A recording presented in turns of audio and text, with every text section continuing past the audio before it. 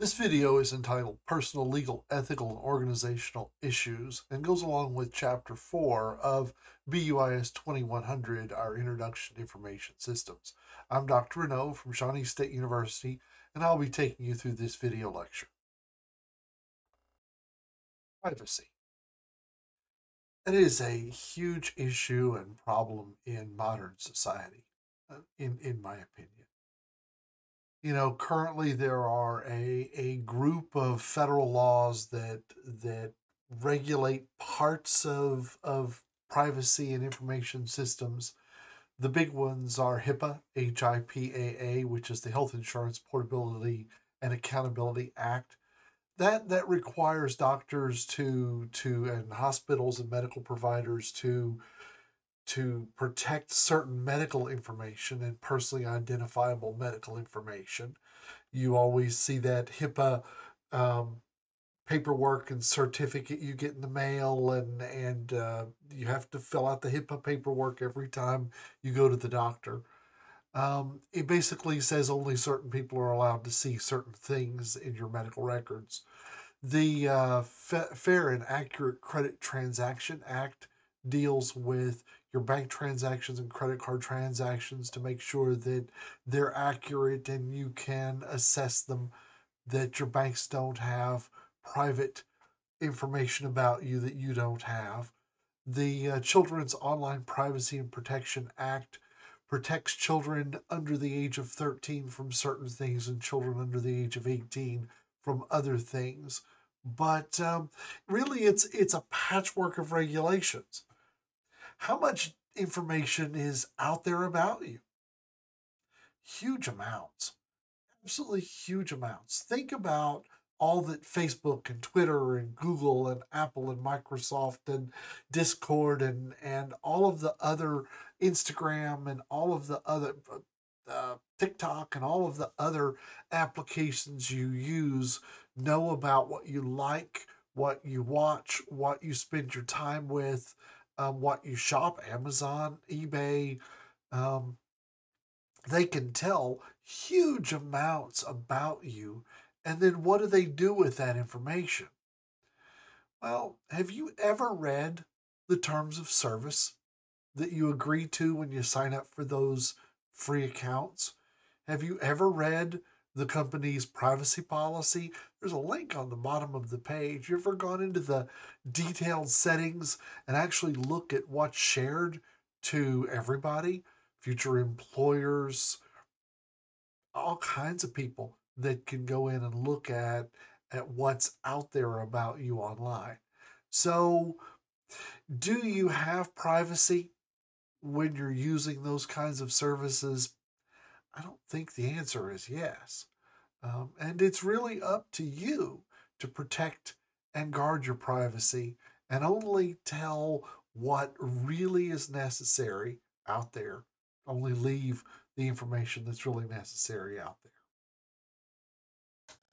Now, if we were in Europe, we were EU citizens or in an EU treaty country, there is something known as the GDPR, or the General Data Protection Regulation.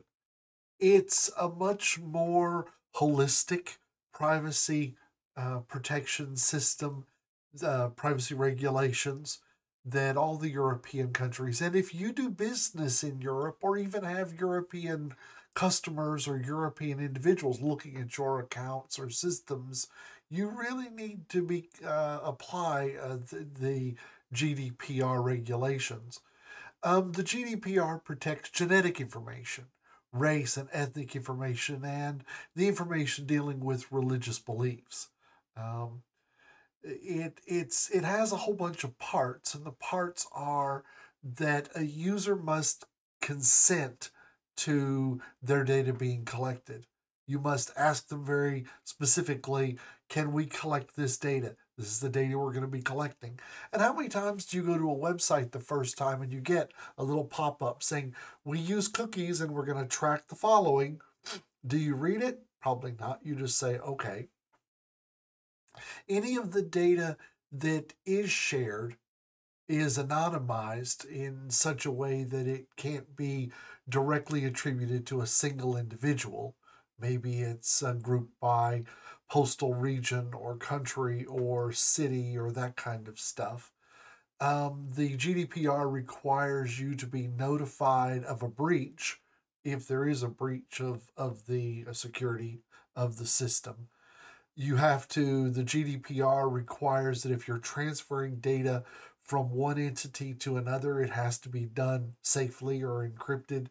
And every business, every entity online must have a GDPR officer or some individual person responsible for GDPR actions. You know, the great way that it what it does is it creates confidence, it creates maybe some better security, and it did that by forcing companies to really address security from start to finish in their online business, updating old software and systems and writing current systems that really do things right. So that's why I put that little note there, keep them current, because if your systems are current, your chance of breach is maybe a little reduced. Email. Is email private or secure? The answer is no. It was created back in the early days. The email systems we use today were created, or many of the email systems we use today were created in the really early days of the internet, back when it was just the military and academic and research facilities. And it wasn't that important, but email can be stored and sent as plain text, which means that you could actually see the text as it's flying across the internet. Now, most clients are now encrypting internet or encrypting email as it's sent, but it's still not secure. Remember that corporate and school email is not private. Administrators at your corporation or your school can read the details of all of your emails sent from a corporate or student account. So don't be sending passwords or medical information or other personally identifiable information that you don't want your employer or school to see. Remember also that free email ain't free. Um, Google sees the text of all of your emails, keeps it in a server, analyzes it, studies it, uses it to target advertising towards you, so that free email account really isn't that free. Remember, they also know who you're sending email to, how big the emails are, how many attachments. Then they can even see the attachments. Now, there are some email services that are end to end encrypted, and that's kind of what that E2E encrypted is all about. And if you want your emails to be HIPAA compliant or generally secure, now it requires users on both ends to have the same encrypted email service. Google Professional does some end-to-end encryption. There's a pay service called Proton that you can use for end-to-end data encryption and email encryption. I personally use Proton, and several of my clients use Proton just because um, the servers are based in Europe, covered under the GDPR, and it's a really nice system for end to end email encryption. But do I send financial transactions? Do I do a lot of that kind of stuff via email? No, I don't, and I don't recommend that you do either. What data is collected when you're poking around on the web or you're browsing the web? Let me just say there's a lot of it. First thing, just about every server creates, and all websites you go to and everywhere you go creates log files of activity. So your IP address, the date and time you're there, the pages you look at, the amount of time you spend on the pages, every click, are all recorded on that server and can, of course, be subpoenaed, requested by authorities, and used to analyze who you are. Because if one organization knows that this IP address belongs to this email address, and all of a sudden this same IP address is over here on this other server, if those ever get connected, they know it's you, don't they? So an IP address is somewhat anonymous, but your IP address will often, even at home, if it's dynamically allocated by your IP provider, by your internet provider, it's often static for a significant period of time. In other words, it doesn't change. There are also things called cookies. And cookies are small data packets that web servers send down and store in your web browser. And then when your web browser goes back to those sites again, it sends the cookie back. Usually the cookie is a random number, a string of unidentifiable information, just an encryption key or something, but it doesn't usually contain any significant data, but it includes a unique marker that goes with you. So if you have your laptop, you've got cookies on your laptop goes to different IP addresses. But the same cookie goes up so they know it's you regardless of what IP address you're on. Oh, so now they can associate a cookie to an IP address. So again, there they go, hooking and understanding who you are and where you go and what you do. Cookies can be used very benignly for customization. Um, it can be used to customize the colors or to remember your name or your user account or to do some of that kind of stuff, and they're nice that way. But cookies can also be used to track usage across multiple websites. There's a Google service that uses a Google tracking cookie, and Google tracks you across multiple web accounts and knows where you go. Um, Many sites won't work without them. Many sites limit what you can do without cookies and without sharing that, without storing that information and sending back to them and being part of their tracking or customization systems. There are programs called cookie managers that you can load into your web browsers and actually look at the cookies and look at how the cookies are being sent and what's being sent and where they're sent to. Kind of fun to watch. And also kind of eye opening and scary. So we've talked about privacy and we've talked about data that's being collected and we've talked about some of the laws. But now let's look at this ethical issue. And the ethical issue I want to talk about right now is the digital divide. And the digital divide is the difference between wealthy versus poor in their computer ownership, broadband access and speed, and general computer literacy. As government and other entities move more and more to online online business, if you want to update your health insurance, you have to go online. If you want to do certain things with federal, state, and local government, you have to do it online. But what if you live in an area of the state, of the country, of the world that doesn't have high-speed internet? What if you come from a family living at poverty or less, or even at multiple times of poverty with lots of bills, and you don't have a decent computer? You don't have a modern web browser.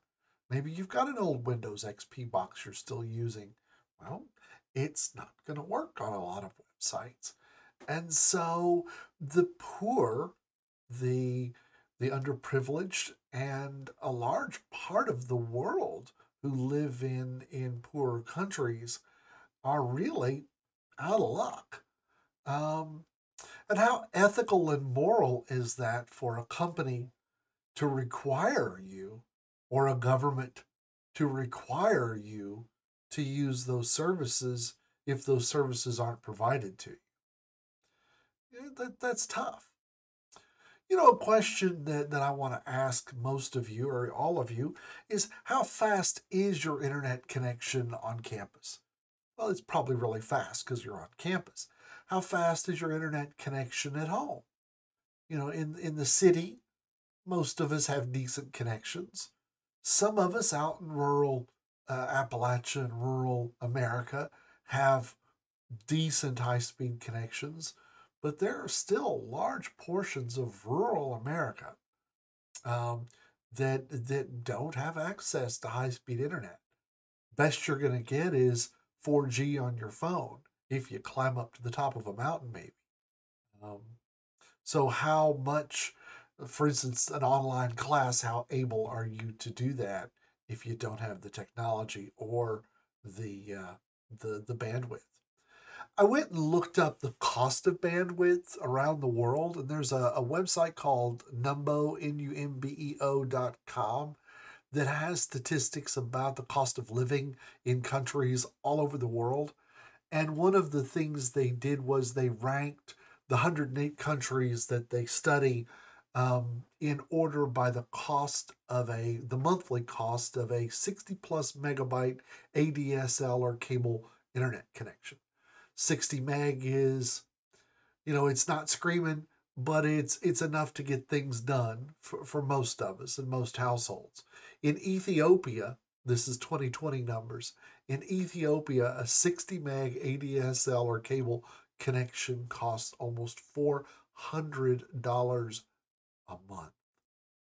In the UAE, the Arab Emirates, an internet connection costs $98 a month. In the US, the average cost is 66. That makes us the 10th most expensive country in the world for internet services on average for a decent high-speed connection. Canada's just right behind us at $62. Sweden is at $33.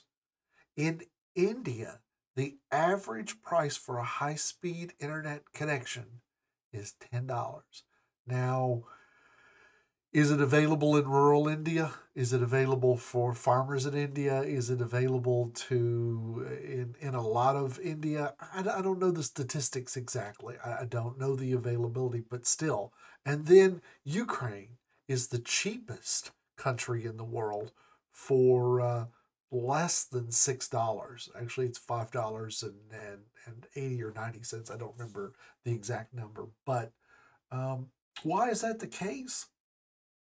Well, um, Ukraine, um, it was all built by Russia when in the early days and in the last days of the Soviet Union, and they just have the digital infrastructure that a lot of countries don't have. But isn't that interesting that we're the 10th most expensive country out of the 108 surveyed on this website? Um, and if you're working for minimum wage, it's really hard to spend a day's wage, a month's wage on your internet connection, especially when you have to have a telephone, car, and all the other things you have to have. So the digital divide is real, and we need to pay attention to it. You need to not forget that not everybody has the same connection you do. I also wanted to talk a little bit about information technologies and the workplace. IT is changing the workplace around the world and changing the way we all do business. IT is reducing purchasing costs. There's telecommunication and telecommuting. There's a whole process of an idea that we think of called job de-skilling, where we don't have to teach somebody how to do a job to the detail we used to because the systems handle it for them. So maybe we don't have to have skilled labor, we can use unskilled labor and pay them less because the systems are doing certain things for us.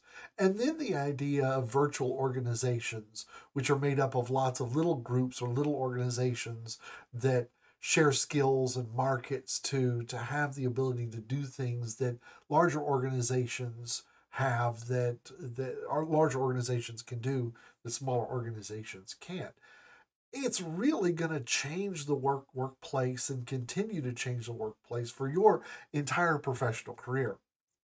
Just stop and look at telecommuting, for instance. A lot of us have done a lot of that over the last few years with the COVID-19 pandemic. And it's going to continue to evolve as part of society.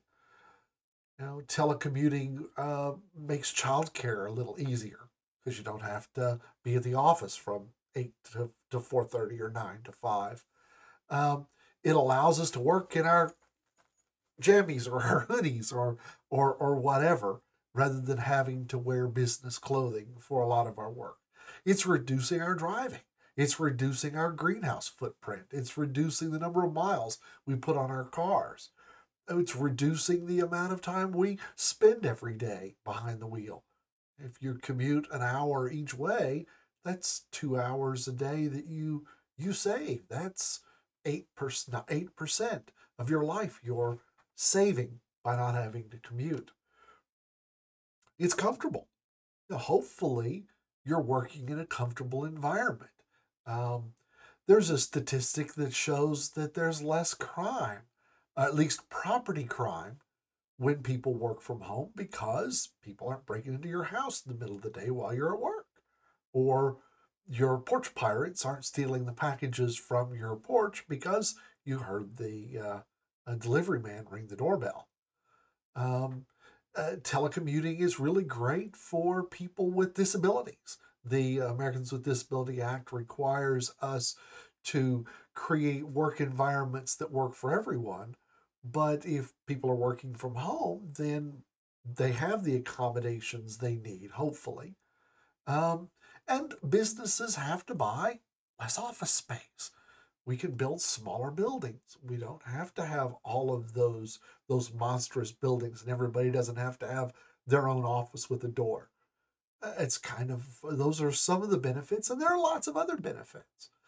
Lots of people really like to telecommute and like to work from home. On the other hand, there's a lot of people that it doesn't work very well for. And I want to list a couple of those things. A lot of individuals are finding that there's a loss of home life work balance, um, because, well, you're in front of the computer all day. To work an extra hour in the evening because you've got work to do, well, I don't have to put my clothes on, I have to put my shoes on. I'll just log in and check my email. Or, oh, I'll just work on this little project here. So lots of people are finding that they're spending more time working remotely than they ever did when they were working face to face. And getting that balance right is difficult. And you're going to have to set boundaries between your work life and your home life. It's less structured. And there are a lot of people that really don't like that. A lot of people like having a structure, sitting down. For instance, I'm recording this video in my office at the university. Why? Well, because today I wanted a little bit more structure. I wanted to come to a place away from home and away from all the distractions where I could do this. Um, Less interaction. All that water cooler talk and seeing people walk by your office and maybe going out to lunch with your coworkers and some of that interpersonal relationship that you get in an office setting, you get less than in a virtual telecommuting environment. Maybe you're having a problem with supplies and equipment. Um, that's a problem. It discriminates possibly against people with the digital divide issues that I've talked about in the previous slide. If you don't have high speed internet, you can't work from home. And if you live out in the country, you can't work from home. Then you've got the whole idea and that whole work from home versus not work from home. What about it? We're creating a two tier or even a multi-tier workforce where some work from home, some work hybrid and come in some days a week, some work face to face every day. How are promotions handled? How is how are raises handled? How do you even handle all of that in a virtual, non-virtual, semi-virtual environment? It really creates a lot of ethical issues for business and business management. Just wanted you to think about some of those pros and cons of telecommuting. And every one of those work just as well with students taking classes online, doesn't it?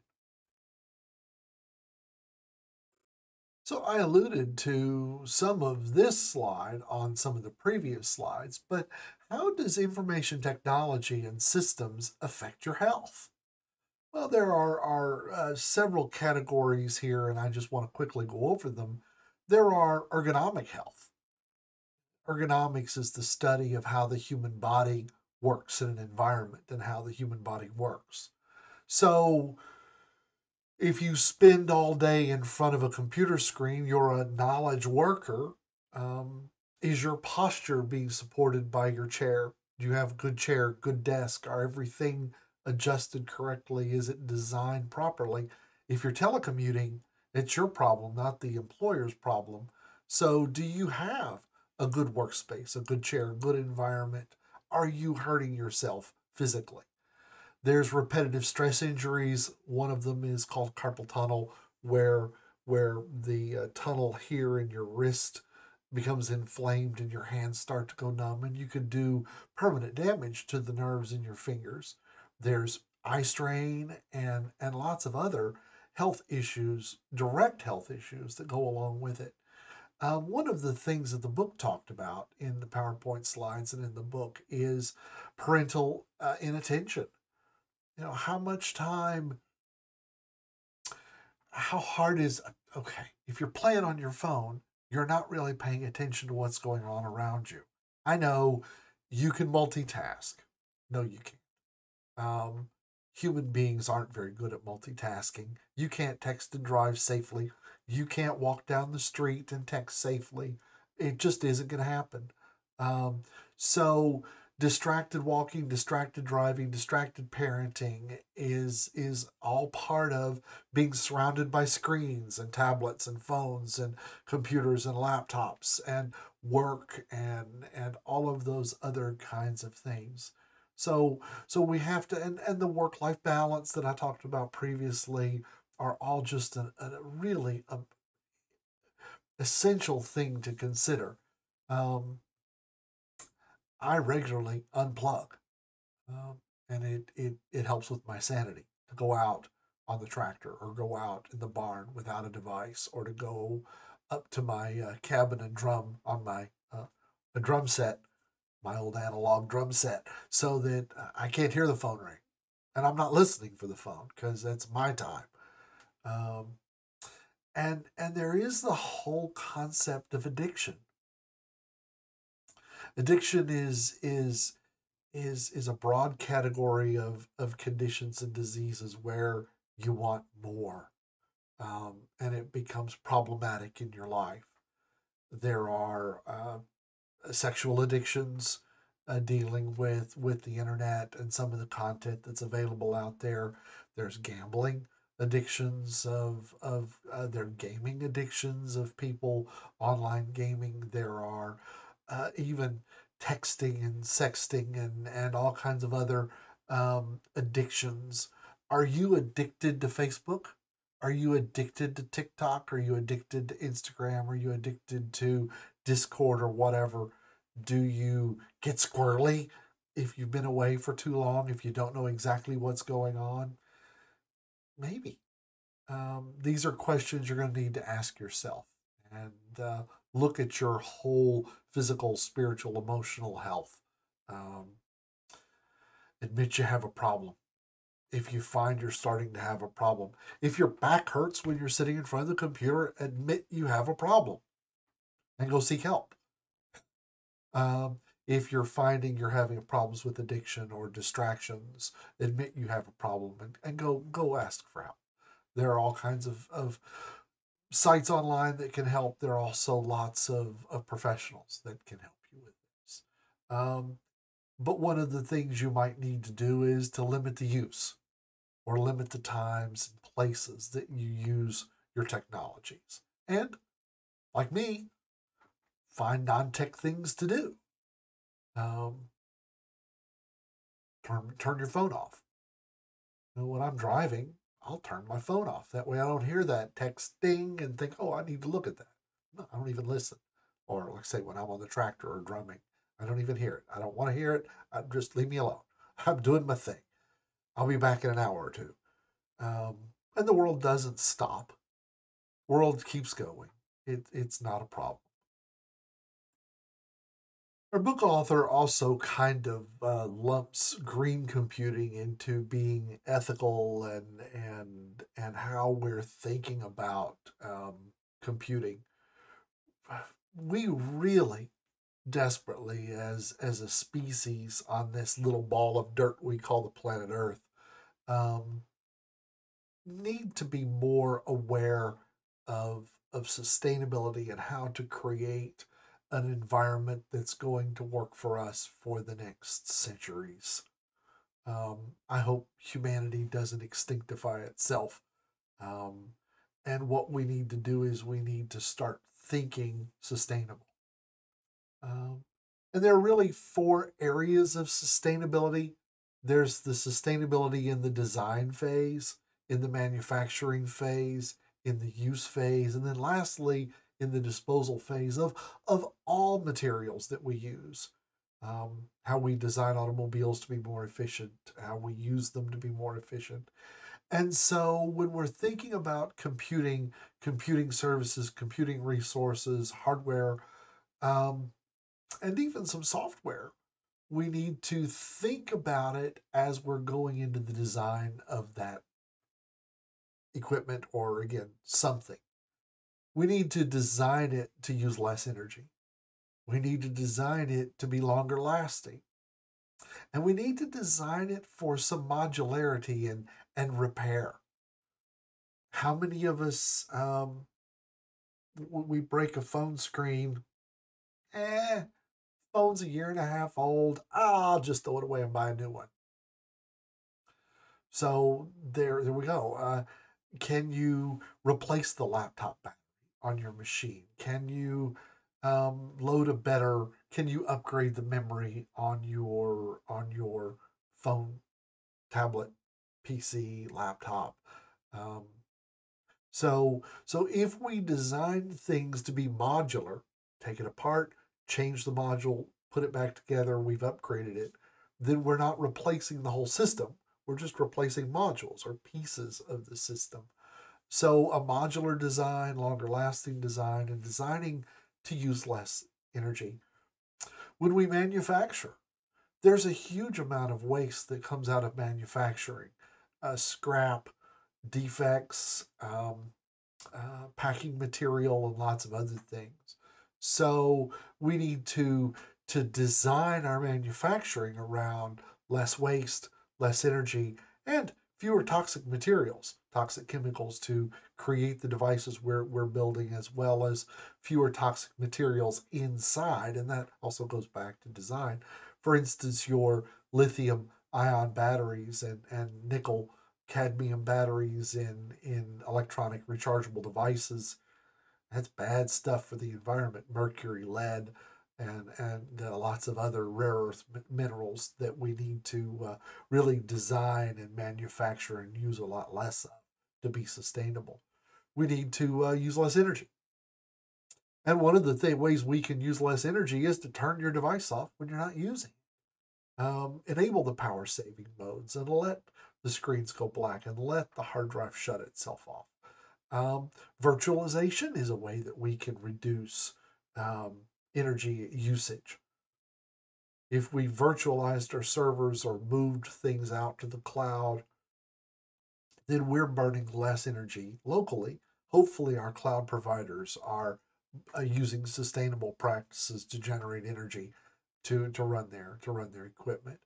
And then lastly, and this is the gorilla in the room, this is the big hard problem that we're really struggling with.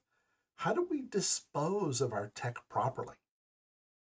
How do we dispose of our tech to maintain our privacy? How do we dispose of our tech um, to let somebody else use it, to repurpose our tech, to recycle our tech? So much of tech is not degradable. It's plastic. It's toxic chemicals wrapped in plastic with wires. Um, that goes into a landfill and it'll be there for thousands of years. Um, Certainly not biodegradable and certainly not repurposed or recycled.